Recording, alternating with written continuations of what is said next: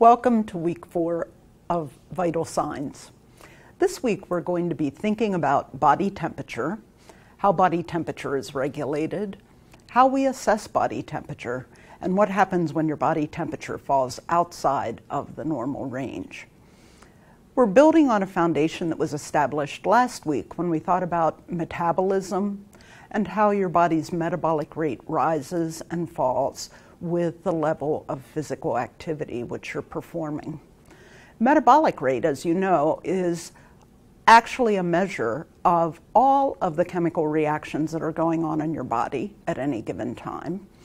And when we think about the body's metabolism, one of the factors that we know is that there are certain organs that have a higher continuous rate of metabolism than do others.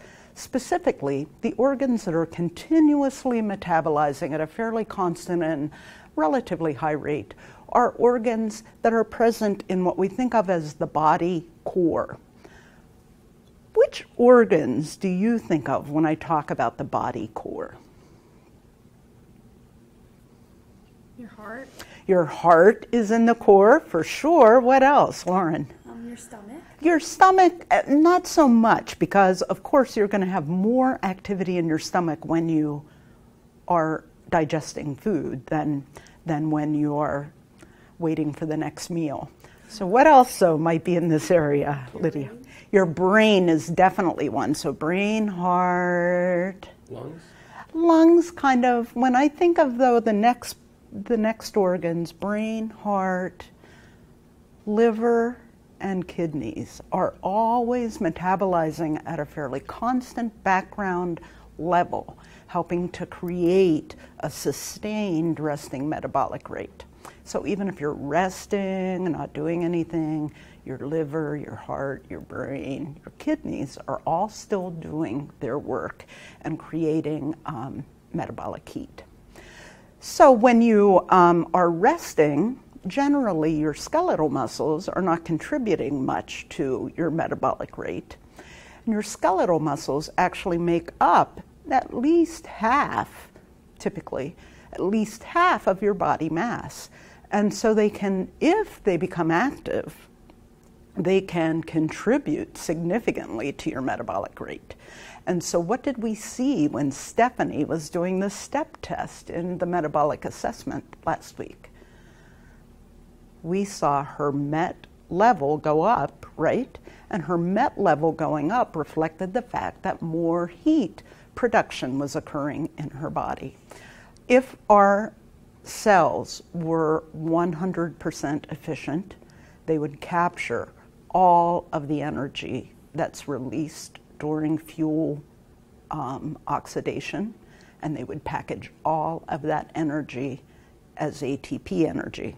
However, the cells are not 100% efficient, and so some of the energy that's wrapped up in our macromolecules is released as heat. And that's a good thing because it helps us maintain our body's temperature. So often when people talk about the core temperature, they refer to it as being 37 degrees C. That's a normal core temperature.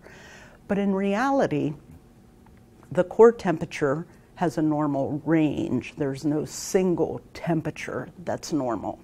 And the range can vary somewhere between 35.8 and 38.2 degrees C. Now, having said that, I'll also say that what's a normal core temperature for me may not be a normal core temperature for Lydia or Lauren or Ryan.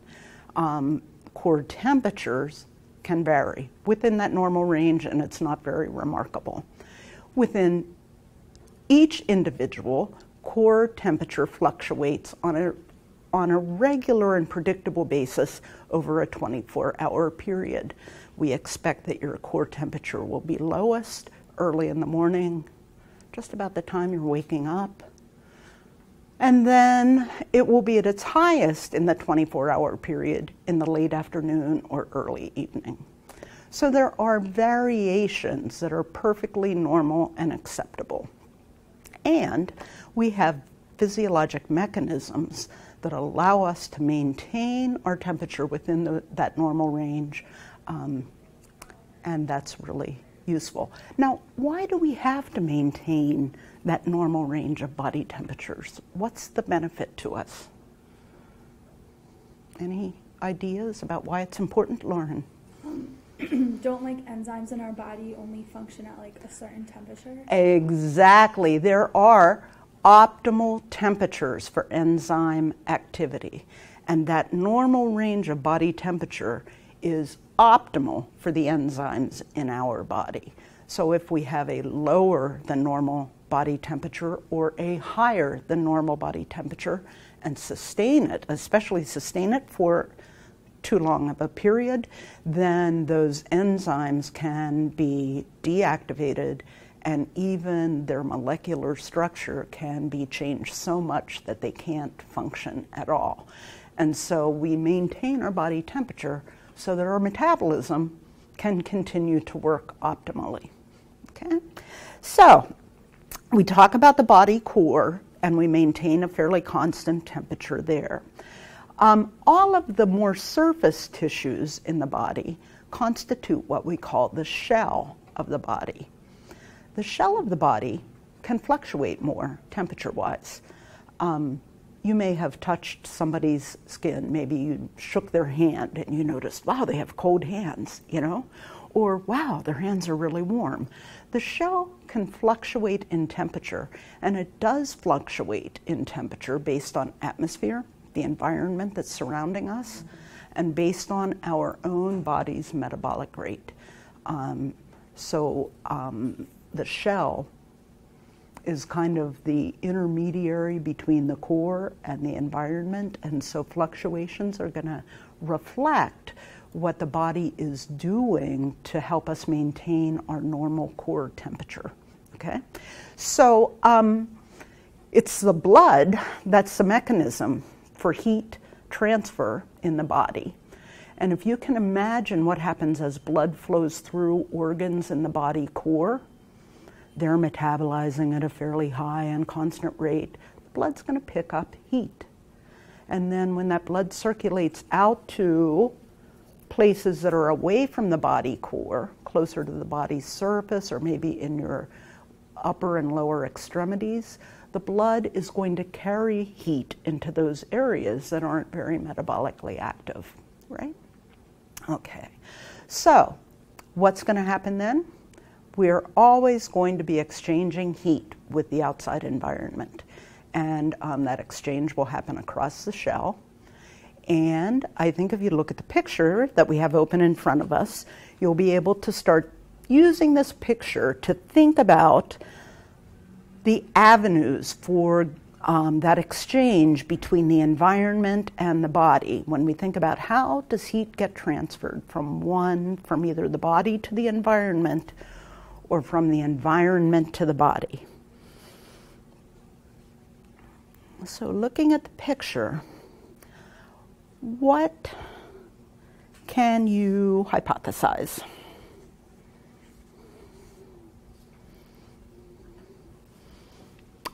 Lydia. They're sitting in a hot tub, so their bodies are probably gaining heat from the hot water. Exactly. So we see someone sitting in a hot tub.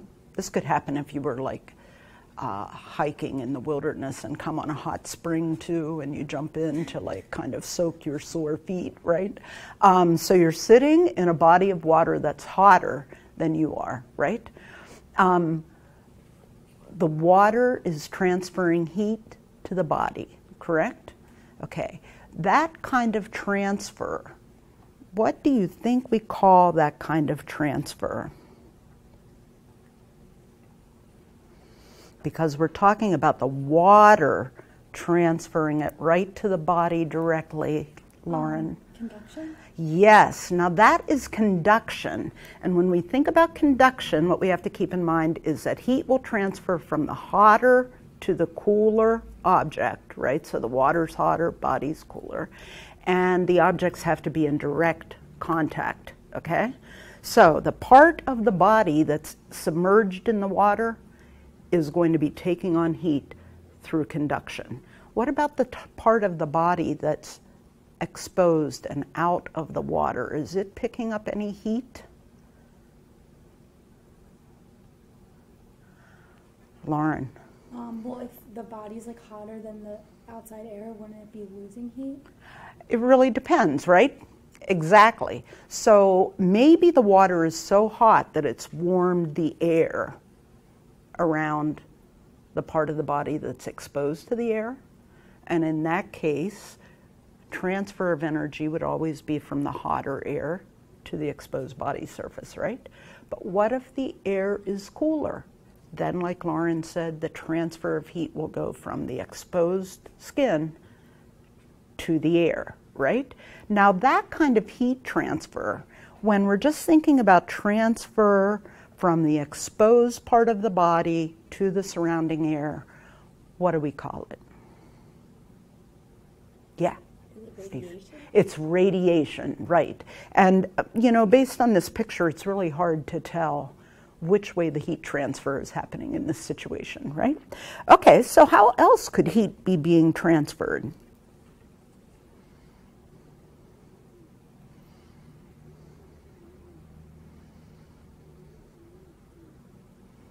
I don't know if you've ever heard this, but people say that if you fall into a body of very cold water, it's better if you make your body surface as small as possible. So you tuck in and you try not to move around a lot.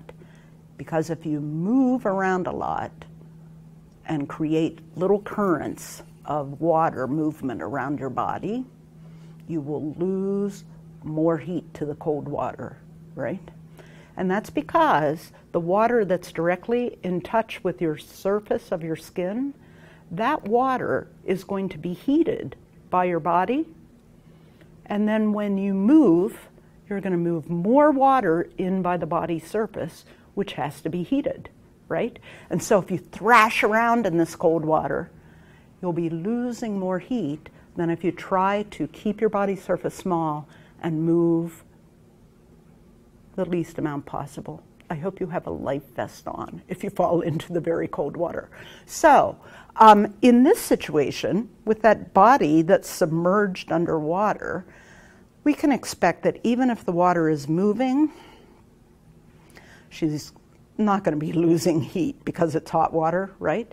But when a moving fluid moves past the body's surface, if that fluid, either air or water, is colder than the body surface, we lose heat by convection. Okay? Have you ever experienced this yourself? You're outside, it's a cold, blustery, windy day. Lydia, what happens? If a big breeze blows, you all of a sudden feel a lot colder. Yes, exactly. And in fact, weather forecasters in our area will report the temperature as recorded on a thermometer, but they will also report the wind chill, meaning how cold does it feel based on how strong that cold wind is blowing, right? So that's heat gain or heat loss through convection. And again, heat is going to transfer from the warmer to the colder fluid. And we really are most concerned about it when our body loses heat to the surrounding fluids through convection. And what other type of heat transfer could be happening in this situation where we have someone soaking in the hot tub? Liddy, Steph, I'm sorry. Maybe if they had their hand in the water and then took it out and a breeze came, it would make them feel like colder. So Yes, like so when we sweat, again, that, yes. And like the breeze comes, and so what do we call that mechanism? Evaporation. Evaporation. So when there's some kind of liquid on the body's surface and that liquid vaporizes or becomes water vapor, that process is evaporation. And it actually requires heat to vaporize water, right?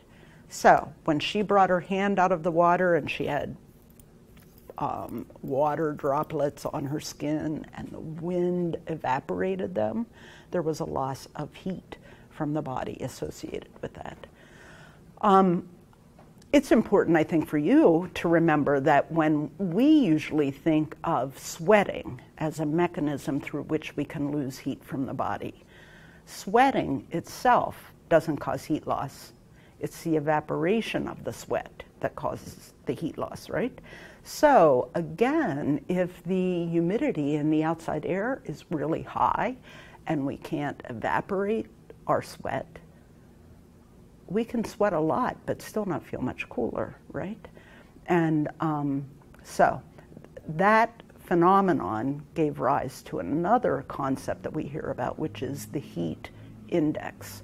The temperature, as recorded by a thermometer, can say one thing, but if the humidity in the atmosphere is too high and we can't evaporate our sweat properly, we may feel much hotter than the temperature on the thermometer would indicate. Sweating is part of a heat loss mechanism we call sensible heat loss. Do you have any idea, Ryan, why we would call it sensible heat loss? Is it because we can sense that it's happening? We know that it's happening when we're sweating. We're aware that we're sweating. We're aware that there's some sort of evaporation. Exactly. You can feel the sweat on your body, so you can sense it, and we refer to it as sensible heat loss. There's also another kind of evaporation that occurs, and it results in insensible heat loss. Now, what goes on in insensible heat loss? Lydia? Maybe you're losing heat, but you just aren't aware of it? Exactly, exactly. So the place where this can happen is in your airways. As you inhale and exhale, and air is moving in and out of your airways. The air that's coming in often has less water vapor in it than the air that's deep in your lungs. And so as the air moves in, your airways give off heat and vaporize water so that the air that reaches the lungs has a significant water content. And we're not aware of that heat loss happening. We can sometimes experience a little bit of a sensation if we're outside in really, really cold temperatures and we breathe through our mouth. We can sometimes say, ah, that feels really cold. But normally we are not aware of heat transfer that occurs across the surface of the airways, but we do lose a teeny tiny bit of heat through that mechanism.